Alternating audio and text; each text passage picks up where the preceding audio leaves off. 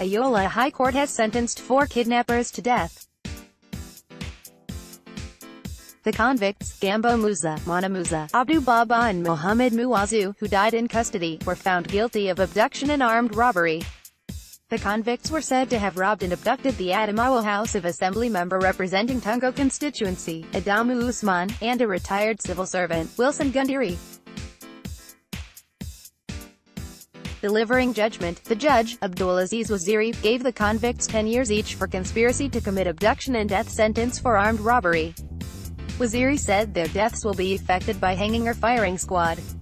Earlier, Waziri had on Monday sentenced 5 men to death for killing a herdsman.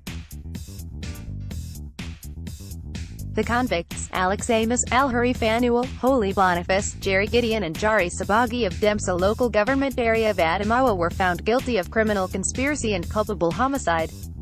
Don't miss, get latest hot news, download Daily Post Android app. They killed a herdsman and dumped his body into a river in Kadoman village after hacking several of his cattle.